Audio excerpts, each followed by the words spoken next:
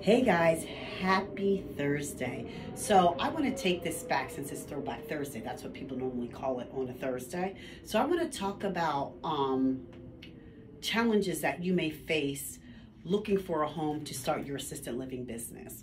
Now, some of the challenges that people come across when they are considering or thinking about renting, they may go and look at a place, and then when it's time to talk to the landlord, they don't know what to say.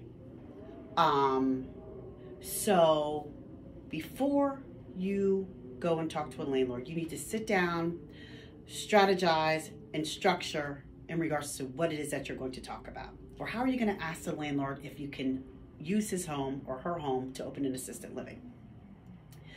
I find that a lot of times people use or call assisted living group homes. I don't like that word. Group home to me means younger kids, under 15, a group home, tear your house up. They don't want to hear that. Assisted living. Example. Hi, I found your property on such and such and such and such a website, and I wanted to come and look at it. Wow, I love your facility. I love your home. And have you ever heard of assisted living? Well, that's what I'm thinking about turning your home into. Now, an assisted living for me would be housing older adults, 65 plus.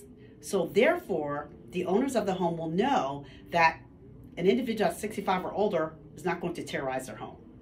So it's all about the verbiage and the proper language that you use when you are doing your spiel.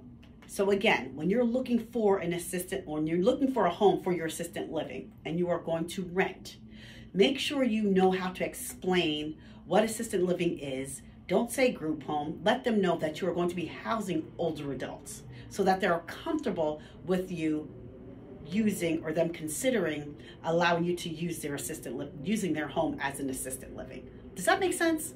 So it's all about the proper language. It's all about the delivery, and it's all about you being confident about the business that you are trying to start in someone else's home.